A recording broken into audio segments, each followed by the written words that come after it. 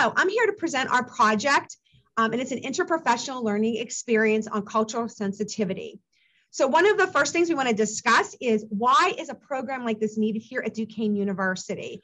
And really and truly, the LGBTQI plus community is comprised about 5 to 10% of the global population. Health equity is needed to deliver quality healthcare to all individuals. And I just want to give an example about patient's story. You know, a person goes, I'll refer to this person as MT, goes to the gynecologist for a routine examination. And the gynecologist is having a conversation, and this person shares their fluidity with their sexuality. And the first thing out of the gynecologist, out of the healthcare provider's mouth is, we need to send you to have STDs, be tested for STDs.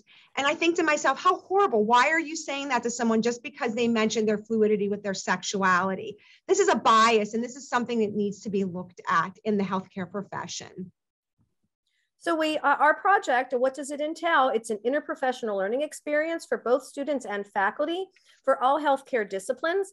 Our goal is to sensitize healthcare professionals to the healthcare needs of the LGBTQIA+ community through a panel discussion with those individuals who will share their personal encounters with healthcare professionals and systems, outpatient, inpatient, and within ancillary services. After this, we will debrief the students and faculty will discuss issues and possible solutions to the challenges this population faces.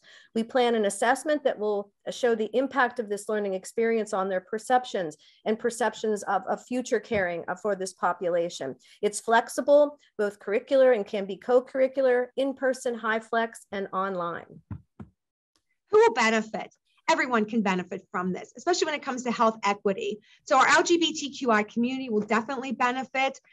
Duquesne University students that are in the healthcare professions and the faculty members that are delivering it. Awareness of health equity and biases is very important for everyone to understand.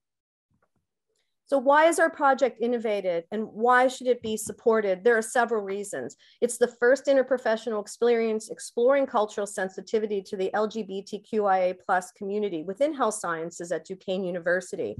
It's vital to foster interprofessional experience, especially to underserved populations. It's important to appreciate the entire patient experience in the healthcare system.